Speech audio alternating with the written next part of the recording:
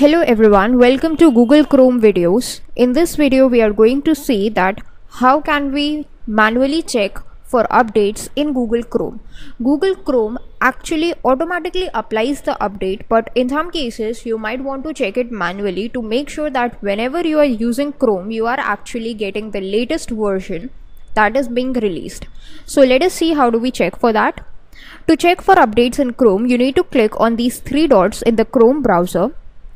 Go to this option called Help and this menu will open. From this menu you need to click on About Google Chrome, and once you do that, then the Settings tab will be opened automatically. Now in the Settings tab, the first thing that you will see is About Chrome, and as you can see right now it is written Chrome is up to date. That means Google Chrome version that I am using right now onto my PC is the latest version that is being released. In case that is not the latest version, so by just doing this simple step, Chrome will automatically install the update, and once it is installed, then you would be prompted to relaunch Chrome.